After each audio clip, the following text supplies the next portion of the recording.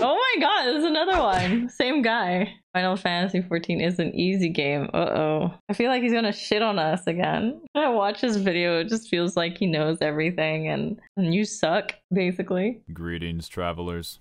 This game is easy. That's right, you could have never believed it. It's not that hard. I know what you're wondering. What could have possibly set the chairman off this time? Did someone insult Nekopara or something? No, I'm once again constantly reminded why I separate myself from every gaming community on the planet. Oh, yeah, he did say despite he was a the weeb. fact that this is what I do for a living. Because the only people that have time to say anything ever are the people that are going to constantly complain about literally everything. I'm already the enemy of both the casuals and the optimizers of the Final Fantasy XIV community, so it's time for me to get angry yet again. I've said this in the past, but I barely keep up to date on current events in Final Fantasy XIV.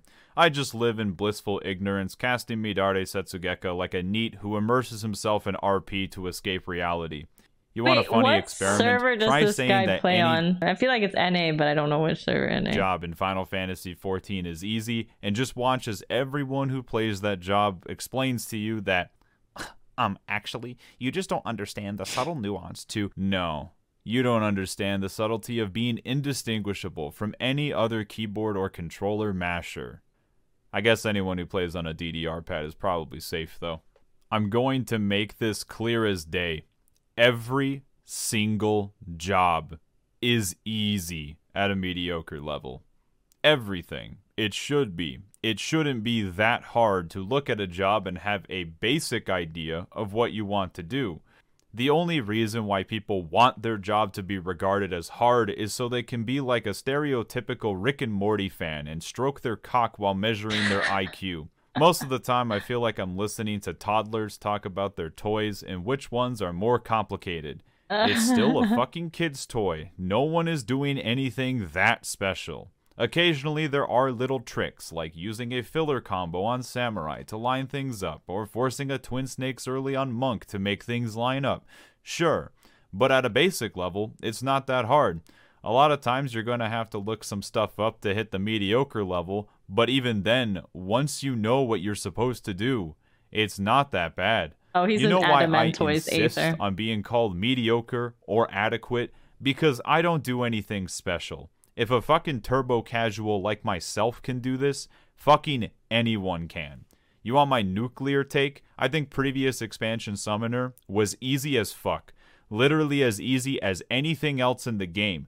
The fact that that is still one of my most controversial opinions is one of the funniest things to me on the planet. The only problem that previous Summoner had is that it wasn't straightforward with what you were supposed to do by looking at the buttons yourself. In my opinion, the skill floor was artificially increased by obfuscating the information and making it hard to figure out what you were supposed to press.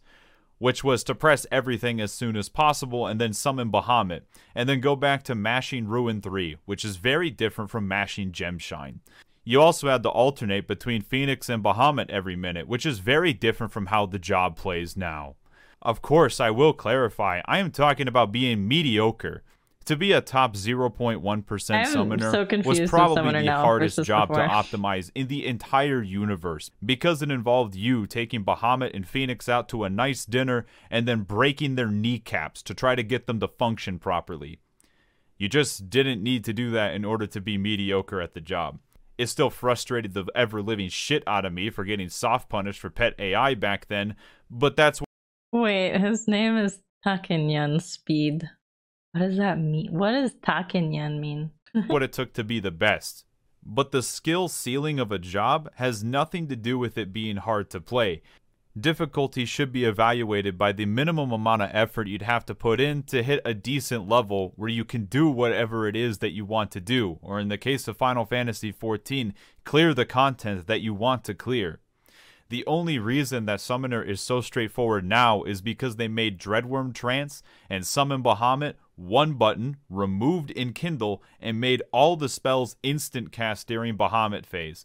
Now I want you to imagine previous expansion Summoner with these changes alone, and tell me that the job would not be the most straightforward thing on the planet. Once again, if you can clear the hardest content in the game from the expansion by playing at a mediocre level, then it doesn't matter. When I say something is easy, it's like saying it is easy how to learn how the pieces move in chess. I feel like you can defeat a savage with like being decent at a job, right? I feel like I've ran into some people who like just like, no, you have to be like this in order to do a savage, and it's like you could still have fun and do it. You don't have to be like absolutely perfect with your rotation or anything. I mean, of course it helps, but you could still do it. Or like you don't even have to have like a meta comp or anything. The problem is people aren't decent. Yeah, you can run into those, but I feel like people like, what am I?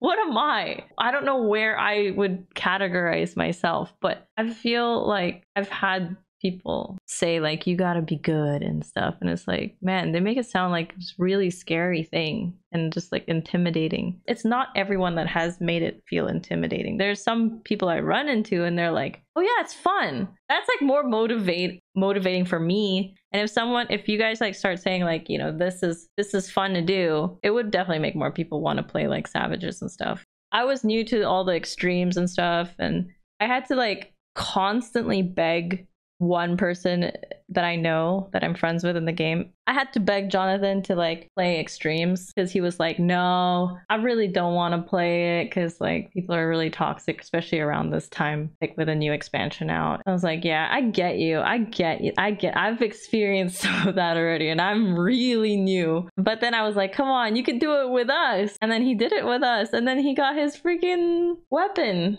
And I was like so happy because I was like, I really hope that it made him realize like, yeah, there are fun groups out there that I can just play with and get through the extreme or a savage with. You have to commit to a time, like a schedule for savage. I think that's like the hardest part, like just committing and learning and doing it again and again and again.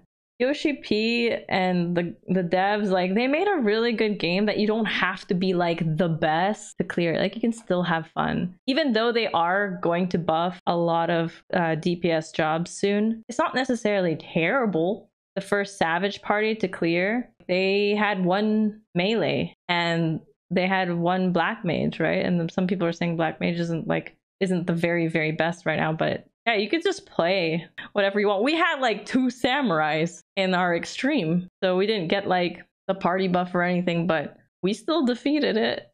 I did notice like our limit break came much later. Yeah, it's because we have 2 samurais. It's not going to be the hard part. Dancer might be easy, but you can still drift standard stepped into the void if you're not paying attention. The real challenge is doing your easy rotation while shit's being flung at you all over the place. At the same time, difficulty can be really hard to quantify because what people find difficult is going to vary from person to person. You might personally find something harder to play and something easier, and then someone else has it the other way around. Maybe, just maybe, you find some things easier or more difficult because of your own brain. In this case, though, we're still talking about the difference between easy and easier. Oh my god! I just recently watched The Social Network. It was just like up on Netflix, and I was like, you know what? I've only seen this movie one time, and it was a long, long time ago in the movies. And Mark Zuckerberg in the movie was talking to his girlfriend, and he's like, yeah, you don't have to study for that exam. And she's like, yeah, I do. What are you talking about? He goes, no, you don't. You go to this school. Like he made her feel like shit and really dumb, and it's like not everyone is as smart as you, okay? Like don't give someone shit or tell someone like they can't study just because they go to like a different school to you that's like easy for you, but probably everyone has different, like every person's different. Just thought I'd share because it's like what he's explaining now. Yeah, some people might find certain things harder than other people. Everyone learns things at a different pace. And that's especially why when someone comes into my stream and says this and that and that, I mean, it's like, dude, like, you know, everyone starts as beginners. I may know something that I just learned recently and you learned this like 2 years ago. Or maybe you learned it like you're just amazing, you know, you get a gold sticker because you learned it super, super fast, and then I'm like slow. You know, everyone's different. Come on. You want to know what isn't difficult, though? Pressing Fleeting Raiju after a Raiton? Yeah, that's right. When you had to press 2 gap closers after Raiton, I understood. I knew that people wouldn't like that you couldn't hold it in, like how you can't hold your shit. But now, after these changes, you want to know what this button is? It's a fucking combo action. But here, why give stacks if you can't hold it? It could be because you typically press Raitons back-to-back in burst windows, so letting you build up multiple Raijus actually makes it less clunky and more forgiving, so that you can still press Raiton and TCJ next to each other and not lose a Raiju. Man, it's almost like the developers wanted it to be convenient. You know, actually, I have a better question for you. What do you want to press instead? Another melee range weapon skill? The only thing I can possibly imagine is pressing Throwing Dagger because you held a Raiton but accidentally used it a little too early. If only you could have pressed Throwing Dagger. This part, I have no idea what the hell he's talking about because it's a ninja. All I know is that Glaze, this one person I know, plays ninja, and he doesn't want to play ninja anymore. I actually asked him why, what's wrong with it? And he goes, well, you know, you gotta know certain combinations of buttons. He goes, example, you do 1, 2, 3, and then you do 3, 2, 1, or 2, 3, 1, and then da-da-da. And then he goes, and you get one of those combinations wrong, then you it's all for nothing. And I was like, really? That sounds sad. Dagger first. This has to be one of the easiest things to play around in the entire game I have ever heard of. Yet I see people falling over and crying on the floor and pissing themselves over nothing. Holy shit. I bet you don't even complain that you can't hold Gallows or Gibbet on Reaper, because if you don't complain about that, that means that you can't even hold your own beliefs consistently. You want to know what else is fun? Nobody understands numbers. I already knew this because nobody likes math. It is funny watching people complain about numbers in this game. Oh, boo-hoo. Reaper does more raid damage than Samurai. I can't believe it. It's like me. But the dev team hates us degenerate weeaboos. Oh, really? How big is the supposed difference anyways? Not that bad. Do you actually know? I guess I can do a little bit of research. Let's see. It's about 2.4% between Samurai and Monk, big, which is actually the top RDPS right now, but I bet you didn't even know that. Wait, no, I thought it was Reaper, Monk, Samurai. Is Monk really at the top now? It was like Monk, Reaper, Sam? Whatever.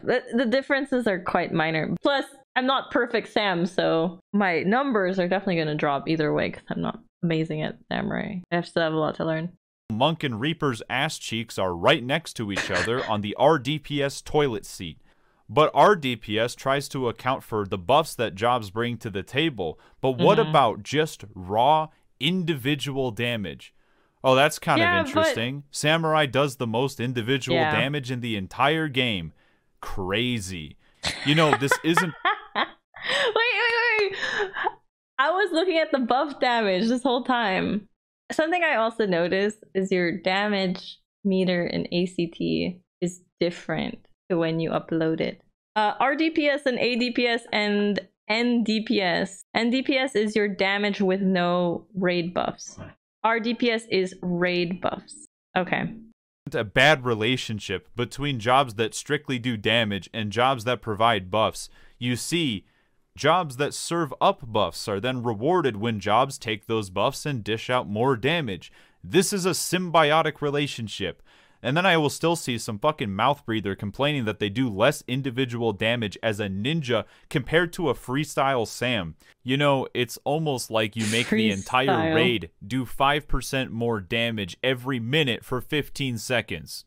So of course Ninja's personal damage has to be lower. They have to account for trick attack if you want to make the game relatively balanced. Of course, you know, poor Black Mage isn't the top individual DPS right now, which makes it so god-awful that you would never be able to clear the current Savage tier at all, let alone world fucking first. Yeah. If you played Samurai before because it was the top DPS in the metagame, I'm going to tell you something. You're not a Samurai player. You're a meta player. Now go play Reaper or Monk and be happy. Oh, what's that? You don't like playing Reaper or Monk? Then play the job that you like to play.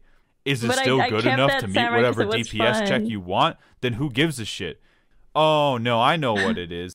Okay, I came from Hearthstone. I had to always play the best deck to climb. And that's how I look at Final Fantasy 14. I remember picking up Samurai because it's like, oh yeah, Samurai I hear is good. Especially at the beginning, I knew nothing of it, but then I kept at it because it's fun. But yeah, fun is it's different for everyone. Some people might not find Samurai fun. You want the job that you personally have the most fun playing to also simultaneously be the best job in the metagame. Well, if we just take a look at how many jobs there are and assume that you have an equal chance that any one of them could be your favorite, the odds of that happening are pretty fucking slim. Get used to it. Welcome to reality. But you know what? You're right. Samurai is a very, very hard job to play. Much harder than previous expansion because they added in a whole extra 1.3 second cast time every 2 minutes, which is one of the easiest things to slide cast. Dude, he's a Sam main and he made this video to shit on some of the Sam players that are out there being like, which I did see, by the way. I did see there's a lot of Samurai players out there complaining. So I was like, okay, maybe they know what the fuck they're talking about. But yeah, it seems like he made this video to be like, shut the fuck up, Samurai's fine. Because yeah, they complained about the cast time for this, right? I want to hear what he has to say. On the entire planet. Honestly, why not just slap a Samurai nerf so I can see some more people blow a gasket? It would be more interesting to me, and I would continue to play the fucking job. But this goes back to what I said before. No, don't Every say single that. job is easy. Job loyalty is like brand loyalty. I don't understand. True. If you aren't enjoying a job and you think a different one is more fun, if only you could play the one that's more fun for you. Or if you want to play the one that's more... Doesn't that make the game really fun that people are like, oh, I really love this class. Oh my god. Like the best ever. Like they're just very, very passionate. Like, yeah, as long as you don't become toxic about it, like you can really love and just be like, I am this class. Like, because I feel like I will be Samurai for a good while. And I love it. And there's many other people who are like, I am a white mage main. I love this class. And then there's other people like, I am a gunbreaker main and I love this class. There's just a lot of that. There's a lot of comparing going on. Remember like the healer classes, they're always fighting each other. Who's the best healer? I'm the pure healer. And the DPSers, it's like, I'm the pure damage. You're the party buffer. It's kind of funny. I find it funny. As long as you're not toxic about it. Meta, you can play the one that's more meta. Here's an image of the world before and after you change your main job in Final Fantasy XIV. This next segment of the video will lower how fun this is overall, but allow me to clarify. There's nothing wrong with giving feedback, but there is a weird pervasive mentality that I find in many gaming communities, and that's when someone makes a mistake while playing a game, instead of trying to play better, they just lash out at the game itself, even if it's justified. Yeah. But if you have all this time and energy to constantly bitch and moan about something, you have the time and energy to get better at it. I did my triple weave back in the day because that's what I had to do to make it work. And I even proceeded to stand still during my instant cast phase because I wanted Phoenix to do what it was supposed to do. What I noticed with Final Fantasy XIV especially is that because they listen to the player base so much, it's all about doing whatever they can to lower the amount of negative comments they receive on the forum. It's why they would rather buff every other job in the game rather than just ever so slightly toning down Reaper's damage.